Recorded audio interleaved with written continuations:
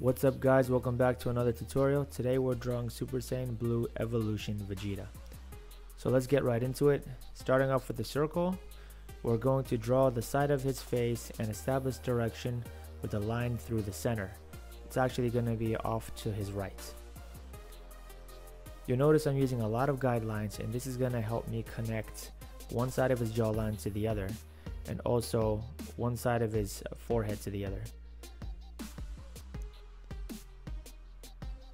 So his eyes are going to come directly downwards on his right side, sharply downwards. And on his left side, we're going to draw the top of his eyelid, and we're going to try to measure it and aim it so that it's going to go and line up with the top of his ear. So after looking at that, I think I want his ear to be a little bit higher, so that means we're going to draw his eyebrow pointed higher as well. Since this is Vegeta, make sure to draw his eyes a little bit more narrow than you would with some of the other characters. When drawing the side of his face, make sure the right side of his jaw lines up with his nose. If you draw it too high or too low, it'll mess up the angle of his face. For the mouth, all four sides will be curved. That'll make it appear less boxish.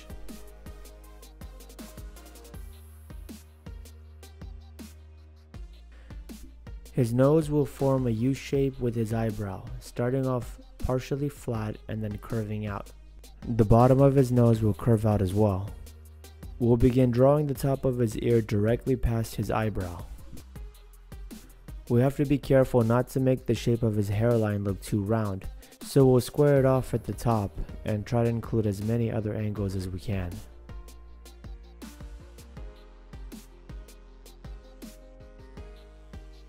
Now we'll add some details to his face so he gives off a stern expression. Let's go ahead and draw the lines beneath his eyes. For now we're just going to draw one line as a placeholder, and later on during the penning process I'll draw 3 lines, each almost directly on top of the other. Now we can get to work on his body, and since he's flying towards us, we're only going to see the top of his chest. So we're going to start drawing his armor directly to the side of his chin.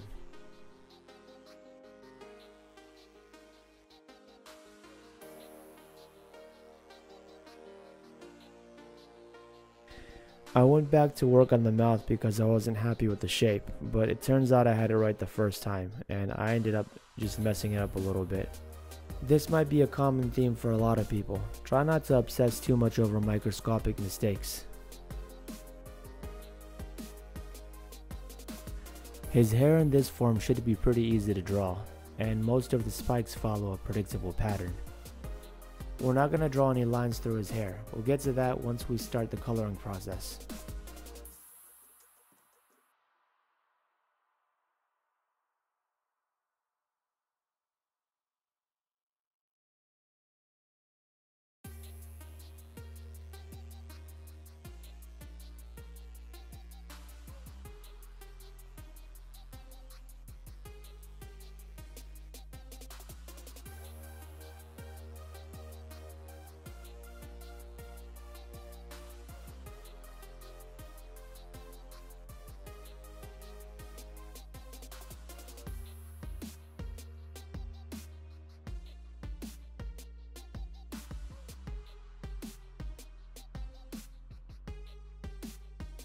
Alright, cool, that wasn't too hard.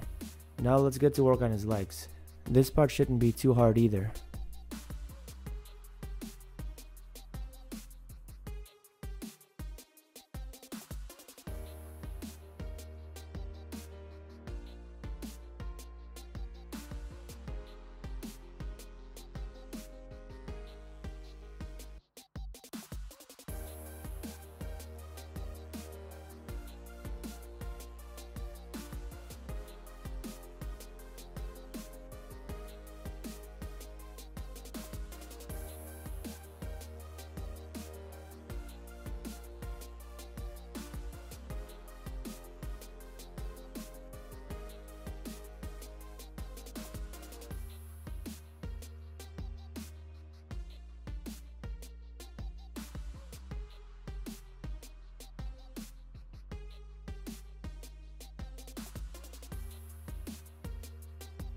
This drawing is pretty low in difficulty because you don't have to draw most of his body, but I chose this one to draw over the other ones because for Super Saiyan Evolution Vegeta, it's mostly just him standing there powering up, or him just a generic pose except with slightly lighter blue color.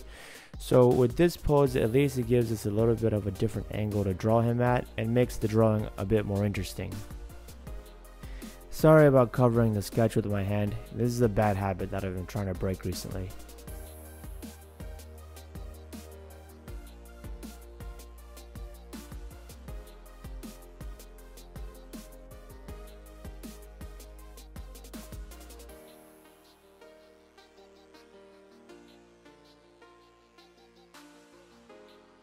Now let's get to work on his ear.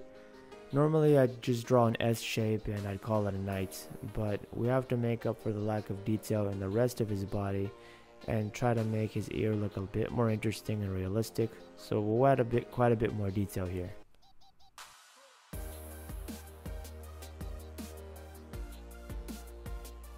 Now let's go ahead and finish drawing the armor.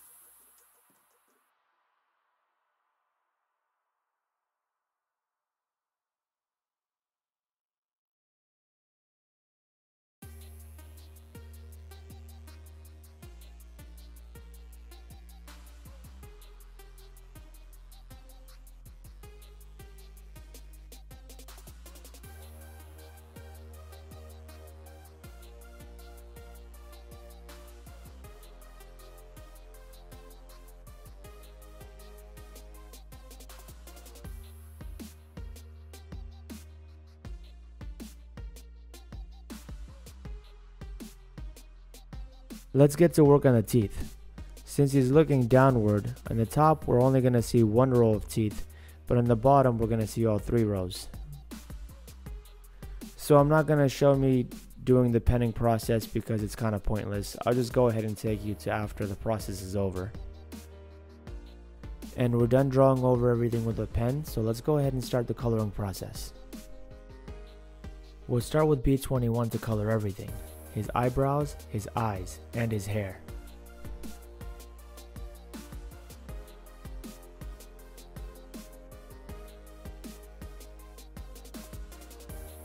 Next we'll go over the shadows with a darker blue, B24. I also left a small bubble within his pupils in order to show the reflection of the light bouncing off of his eyes.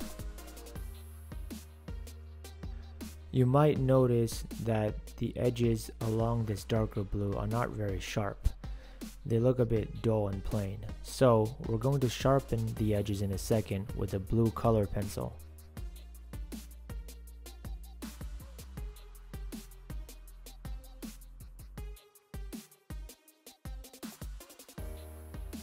After going over it with a color pencil, his hair looks much sharper and much cleaner.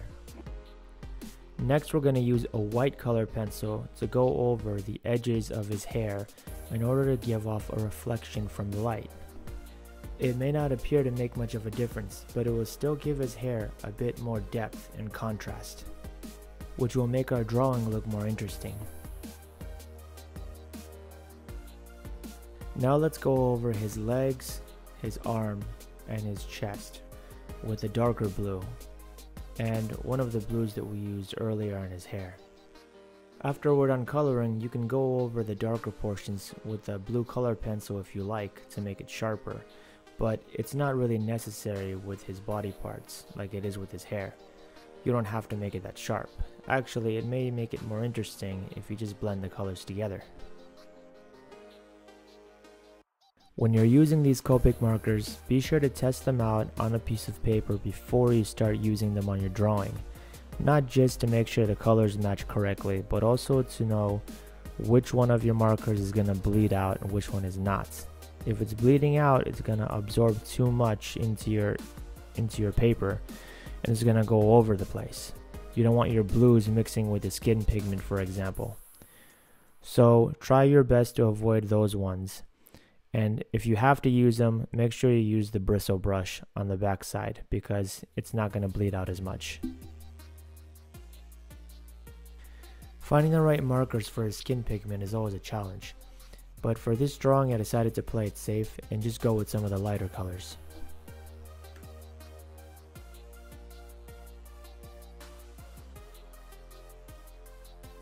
Now let's go ahead and draw his aura around his body. We'll do a rough sketch first before we start coloring. Also, sorry about the light show. I really have to fix my lighting setup. This is a perfect example of how a marker bleeding out could just destroy your drawing. So in this case it was my lighter pink and it just bled into his teeth like crazy and made it look like, I don't know, he's got pink teeth. So I'm gonna fix that in a little bit after the drawing is over by going over it with some chalk, and it's really gonna do a lot to reduce the coloring. So stick around for the image at the end and it's gonna look a lot better than this.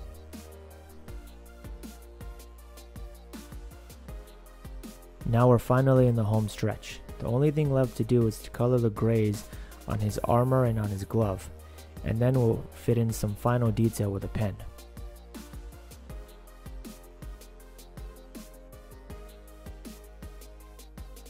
I was gonna add a bit more ink to his hair as well, but then I decided to just go through the darker portions with the dark blue instead.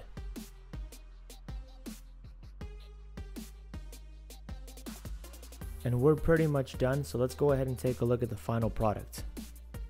Alright guys, and that is it.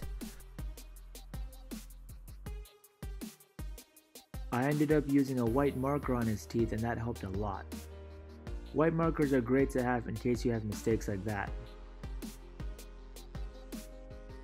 Alright guys, that's it. Thanks again for watching and I'll see you in the next video.